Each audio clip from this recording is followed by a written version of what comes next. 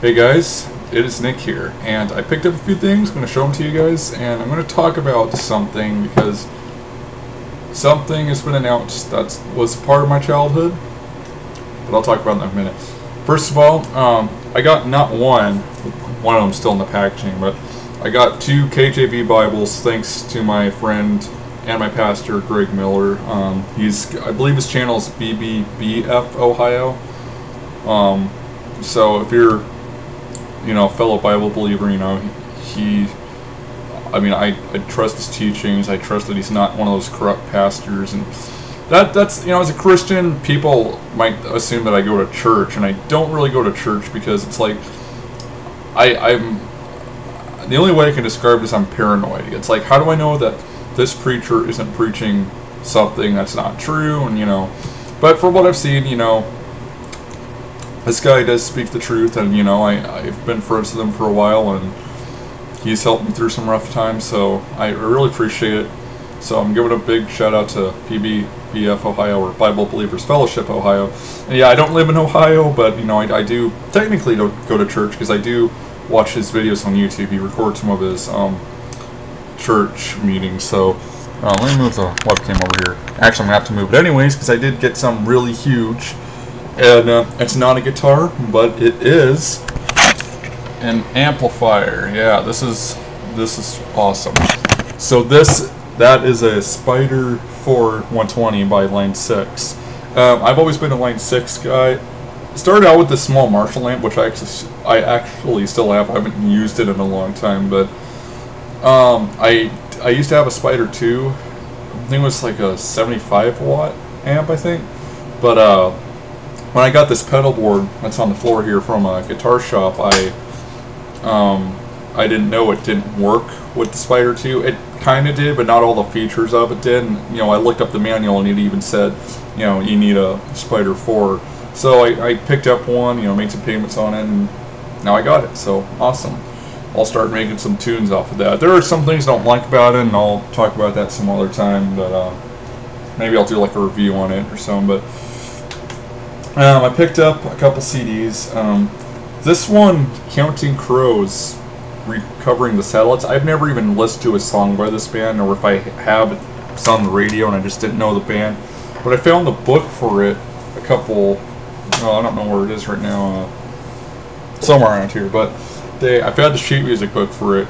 Oh, it's in the drawer over there. But I found the sheet music book for it last weekend, and it was only $2. So I thought, hey, nothing wrong with learning some new music, especially if it only costs $2. So I got that, and I'll have to listen to it. I don't know how it is. Yesterday, I actually went on a marathon through Seattle. I didn't run for like a charity or anything, but what happened was, my sister and my dad, they went to a car show, and they actually invited me in, but I'm not a car guy, and I just thought, no, I'll just walk around Seattle. And my dad always tells me to be careful, which I appreciate that he's concerned about me. He could just say, well, go get yourself killed, but I went, this car show is at Quest Field, and I walked all the way to, I went to the library for the first time. I've lived here for several years, and I haven't even, I've never even went to the library, but, because I haven't really had a use, and I went there, and it was a cool looking place. In fact, maybe next time I go, I'll do a video, if they even allow that. They may not want me to film in there. I've noticed a lot of places are like that, especially in Seattle, but yeah, it was a pretty cool looking place. I got a little, acrophobic, I think it's the term, afraid of heights when I was at the top, but, it's like, oh, I'll be fine, I kind of calm myself down. But after that, I did a couple things, and I did get a CD, Alan Parsons Project, I, Robot. I only like 1 or 2 songs off here, but to be fair, I haven't listened to all the songs, and Turn of a Friendly Card, that was like the best. It's one of my favorite albums of all time. Then I did get another CD, and this is the Beatles' Yellow Submarine. And I actually used to have the CD, and then my sister took it, and I never saw it again. And, yeah, I don't know what happened to it, but nice to have it again. For $8, that is a steal, because in Seattle anyways, all the CD stores I go to, all the Beatles albums are at least like $20, and I know they're like one of the most popular bands of all time, but jeez. I did pick up a game. First of all, though, let me show you this book I got. It's Eric Clapton Unplugged, and now it's like my second copy. So why do I have 2 copies of this? The other one I have is a deluxe edition where there's 3 extra songs and guitar parts I've been adding. Because I guess the problem with this book, I heard a lot of people complain that, because this is the normal release that I picked up, but people were complaining that some guitar parts were missing and some of the transcriptions weren't accurate. So Hal Leonard actually just cleaned up the transcriptions, and they added 3 new songs, and that's the deluxe edition. But this one is pretty cool. And there's a price tag here for Music Trader. I've never seen this place, so I don't know. But if you look at the front cover, and it's in normal writing it says transcribed by, then in all capitals it says Jesse Grass. Like, oh my God, Okay, I will remember that name. Okay, so you guys want to see the game I picked up? Okay, well, this is a game I used to own, actually. I don't know where it went. I actually got it at Walmart. It was it was kind of like a jewel case, except like it folded in and out. Maybe you know what I'm talking about. But found it in the box, and I don't have it anymore, so it's nice to have it again. But Doom Collector's Edition, and if I can get OBS to work with this, I might even do some playthroughs. But I mean, after all, I am Doom Master, although that's just my character, which people haven't heard from in quite a long time. I don't know.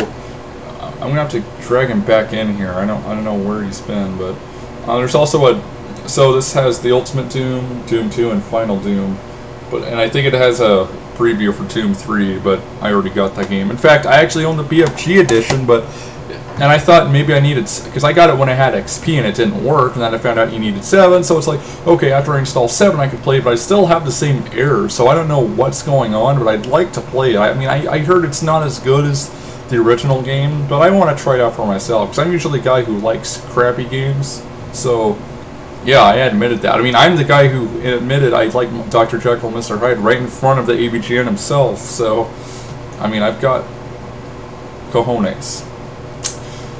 But anyways, I'm looking forward to having some nostalgia again. I do have the CD for Doom 2. I don't know where it is right now, but Ultimate Doom and Final Doom, I've never seen physical copies of them.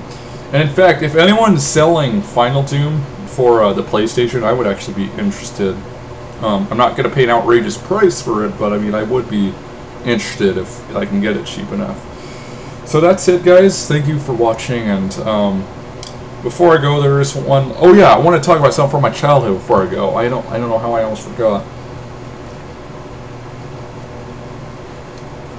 And this is product placement. It's the choice of a new generation. Okay, I know that was Pepsi. Okay. Anyway, so Markiplier did a video, and you're like, wait a minute, Markiplier, I thought you unsubscribed from him. Yes, I did. But I forgot to unlike his Facebook page. And people ask, well, wait, why are you not watching him anymore? Why did you unsubscribe? I will talk about that later. Now is not the time, but I will talk about that later. So he did a video with Jack Black and his son, and they were playing, well, his son was playing Five Nights at Freddy's 4, and Jack Black, let's face it, he pretty much just did that just to advertise the new Goosebumps movie. And holy crap, I loved reading those books as a kid. I had like nearly every single one of them. But the fact that they're making a movie about it, I think we can all assume Hollywood's just going to screw it up. Because if Hollywood can't find their own original ideas that suck anyway, they're just going to take something else that's good, and they'll assume, well, it can't be a bad movie because it's based on something good. I'm going to be surprised. Look at the Ninja Turtles. I love Teenage Mutant Ninja Turtles, but you see what they did to them in the last movie? I couldn't even look at them. I ran out of the theater and I was crying and sobbing, and I was going all Nicolas Cage and everything. But I just can't. I can't see myself watching this movie and actually liking it. You know, I'm not even gonna watch it. You know, that's the thing. I'm not even gonna pay to see it because I'm pretty sure it's bad. And also, when Markiplier was doing this video with Jack Black and his son, they were in a dark room, and Jack Black, you know, was wearing sunglasses, and I'm not going to say he was, but he kind of was like, it was kind of almost like he was high. I can't really complain since that's kind of legal now, but I mean, at least in Seattle. Markiplier, I don't think lives in Seattle, but, you know, it's like, or Washington, I should say, Pottsville, Washington. But yeah, it's like he kind of sounds like he's high, but he may not have been. I mean, I don't know. I mean, I actually saw a video a few months ago with they were interviewing Eddie Vedder in the '90s, and you could tell he was just high. He's just kind of laughing. It was just funny. Am I the only one who thinks he looks like the dude now? I mean, I think he does, but yeah. So it sucks that that Hollywood is gonna screw up another part of my childhood. But you know, they've already done it so much. I'm kind of accustomed to it now. Like my brain has turned on the poop switch, and yeah, the diarrhea dial and everything. Now there's one last thing before I go. This is for anybody local. You know, me and the band I'm in have a gig, and we're gonna be playing on Halloween. It's gonna be at the Firewheel, which is a coffee shop that's in Everett. So if you guys can bring friends or something, I mean, come see us play. I would really appreciate it. But again, only if you're local. I mean, you don't have to go if you don't want. Not that I'm not inviting you, but I know some people don't want to make the trip down to, 30 minutes from here. And problem is, a lot of places in Seattle, require you to have some kind of status before they let you play for them. And so, I don't know. We're moving up though. But another thing we need is band names. If you can think of any good band names, like, don't be a smartass. But I mean, I'm just saying, if you can find any good band names for us, I would really appreciate it. And there are a couple of videos of us performing on Facebook, but I don't know how to download videos from Facebook. But if someone knows how to do it, you're friends with me on Facebook, you can go to my timeline and you can, download it and put it on YouTube. I mean, that's exposure for us. I mean, I appreciate that. I appreciate any exposure. And, you guys know I don't even ask for subscribers. I don't ask for likes or anything. But I do ask for exposure for my band because, I believe this is what I'm destined to do the rest of my life, and I really want to do it the rest of my life, and I've, made so many promises to God, but